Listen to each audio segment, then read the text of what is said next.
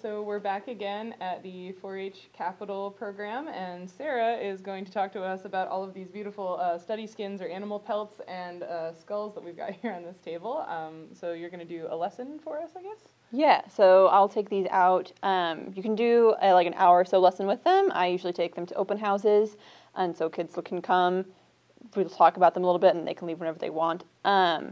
But yeah, so this is, which pelt do you think this is? Well, I know, but Okay. What do most people normally say? So most people, it's this long, so most people say a fox, and it's not a fox because foxes are smaller, and they'll guess a wolf, but it has this nice fluffy tail, and wolves' tails are smaller, more like a dog's than a cat's tail. This is a coyote, and what do you think the coyote eat with this teeth? Well, they've got nice big sharp teeth, including sharp molars, just like my dog or my cat, so it's probably a carnivore, which eats meat. It is, indeed, and I'll also talk about the canine teeth here. It's going to like ripping into them. And if you want to pass me that skull there, what do you think that this guy eats with these like chewing teeth? So it's got molars that are a little bit flatter and better for grinding, and it doesn't even have any canine teeth, so this probably eats plants and it doesn't rip into meat. Exactly. So this is what we call an herbivore when they only eat plants and grass and leaves and stuff. What do you think you are with your teeth? So we are omnivores, right? Because we have teeth that are good for biting into meat and also molars that are good for grinding up plant material. So omnivore means that we can eat maybe not anything we want, but most things. Almost, yeah. Put those back or down, whatever. Some of the other guys we have here will eat almost anything. Like this guy. This one's missing our bottom jaw, but he comes along with this pelt. So this is one of the guys that will eat almost anything. What do you think he is with his tail? It's got that nice stripy tail, and there's a black mask on the face, so it looks an awful lot like a raccoon. It is indeed. And so we're missing the bottom jaw for this one. But he will dig in your trash can and eat almost anything.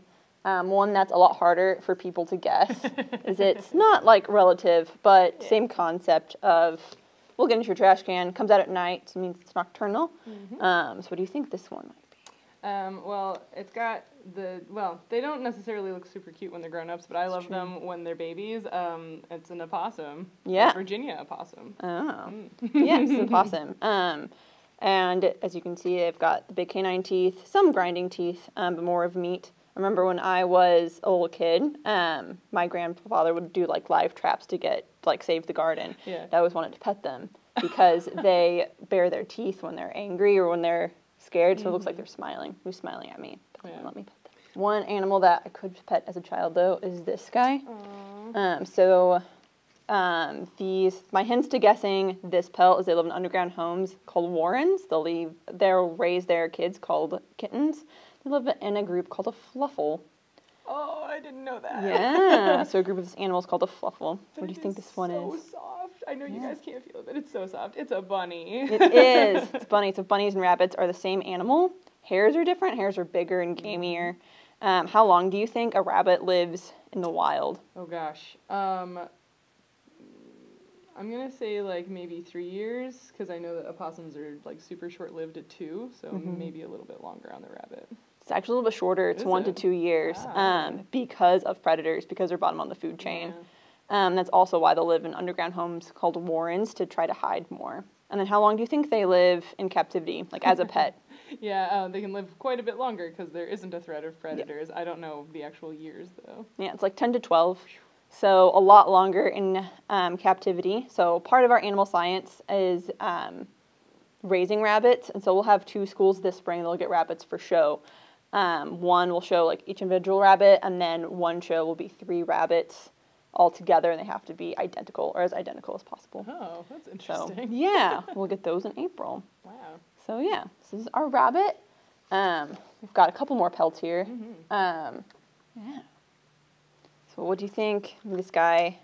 I mean, it's kind of obvious. Yeah, that the white stripe on black means you should probably step away. Probably. So there's also a couple different other skunks. So obviously it's the striped skunk. We also have a spotted skunk skull in the back that's a lot smaller. But yeah, so when a lot of students are also afraid to touch this one. Really? But they're like skunk spray glands are not part of the pelt. Nope. And so it's perfectly fine to touch. They'll also stand on their heads and then lift up their tail to spray you. So the young ones, when they're like babies, they can't spray yet. That gland hasn't matured yet. But they'll still stand on their heads to practice. They also only spray you when they feel endangered or when they think they're going to attack them. So if you see one out in the wild, just don't go near it. Should be fine. Probably. And this doesn't really smell bad because, there aren't any scent glands anymore. So. There aren't. We've also had them for a couple of years. Yeah, exactly. But the pelt isn't anything to worry about, and this is a great way to encounter this animal without having to worry about getting sprayed. Yeah, exactly. So this next one is honestly one of my favorite ones. Why is it your favorite? This one I think is the softest. Also, how does the pelt feel to you? Does it feel a little oily? Yeah, a little bit. Yeah. Very smooth. For sure. Yeah. So this guy will live near the water, so they're not in the water, but their homes will be made there, so they're always wet, and so their felt has to be a little bit oily to help get the water off so they don't freeze to death. What do you think this guy is? Well, it's awfully big, and it lives near the water, so it's got to be a beaver, because muskrats and mink and things are a lot smaller than this. That's true. A lot of people guess bears, and bears are a lot bigger. Yeah, quite a bit. A bear pelt would have trouble fitting on this table. Yeah, it'd be very heavy, and also probably a lot coarser. This is our beaver skull. What do you think beavers do with these giant teeth here? Well, they chew on wood. They do. Yeah. So they'll chop down trees and with these big teeth, and then they'll have a paddle-like tail that's not part of our pelt to then drag their tree and mud over a river and build dams. A few more here. We don't have any bird pelts or skeletons or anything. We have a couple of bird beaks. I think I said this before, but all of our skulls are reproductions and all the pelts are real. But this is what this bird's skull would look like. What do you think this looks like to you? Well, it's awfully brightly colored, and it seems familiar from like maybe a cereal box. So it's probably a toucan, right? It is. So this is the toucan, and so their beak is actually part of their skull, and it naturally is this rainbow color. But it's like so much more beak than it is skull. Yeah. Which is kind of crazy. It is really crazy. Some kids will have trouble guessing it. They'll put them up to their faces. It's their beak. Which I think it's funny. And the point of pelts and skulls is to be comfortable touching things and knowing that you can do hands-on science. Traditional museums, you can't touch anything. You can't go near the walls. But with hands-on, you obviously can. Yeah. And there's plenty of these animals around now. The beaver was almost hunted to extinction for coats and hats and such until laws were passed to protect them. But otherwise, rabbits, the gestation period of a rabbit is like 28 days or something like that. So fast. So you'll have more rabbits. Our last one? We've done them all? I think so. Yeah. Last one is this guy. So they're all in two parts. So some of the kids will try to hold it like this and be like, it's a pelican. I'm like, well, it's like this. This bird will eat crustaceans, specifically shrimp, and that's how they get their pink colors. So if they were to eat only blueberries, then they would turn blue, because their feathers are based on what they eat. What do you think this guy is? Well, you tell me it only eats shrimp, and it's got this funny, down-curving beak, and the pink was a dead giveaway. It's got to be a flamingo. It is. It is a flamingo, indeed. But yeah. So we also have lots of books on these in the back. So we'll also show pictures to the students that way, especially our English as a second language students. It's a lot easier. Unfortunately, I don't speak Spanish, but if they're like, you can point to the pictures in the book. Yeah. So reading's also always helpful, and having books on hand for students, always a good thing. So, yeah. So, like you said, you take these to open houses and things. So, what is the main takeaway that you want the students and maybe even their families as well to sort of get from interacting with all of these study specimens? Yeah, so I think my main takeaway that I want students to know is that they don't have to be afraid of animals. They don't have to be afraid of touching things.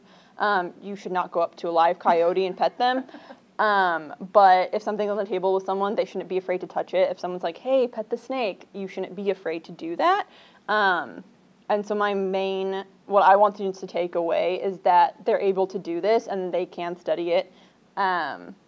And then our main like talking points is like carnivore, omnivore, and herbivore. So if they can repeat those words later down the road, that would be amazing. I won't be there later down the road since I go to almost all the schools we serve. I won't be there to know if that happens. But yes, that's our main takeaways with this class. Other teachers also do guessing games with them. So all of these, this one has a number on it. So they'll have students match the skull to the pelt. Other facts will also in the back have tracks and scat that they'll match animals to. As you can see, this table's already full. Yeah. So I don't take out the pelts or the tracks and the scat because this table is full. Yeah, that would be a lot of stuff. Yeah, but yeah. for sure. So that's what we do with these guys. Many thanks to Sarah Ballance for showing us the 4-H Capital Skulls and Pelts lesson from the Natural Resources team. If this job sounds like fun to you, check out a link in the video description. 4-H Capital is hiring. I'd also like to thank Dr. Brooke Miller for arranging my visit to 4-H Capital, coordinating all of the interviews, and being an amazing host during my time in Austin. Thanks also to AJ Fillo of MostlyEnginerd for being my cameraman for all of my Austin videos this spring. If you liked this video, don't forget to like it. If you didn't like this video, please share it with someone who would. And if you'd like to support the Roving Naturalist, remember to hit the subscribe button and the bell notification icon. You can also follow me on Twitter, Facebook, and Instagram. Thanks for watching, and I'll see you next time.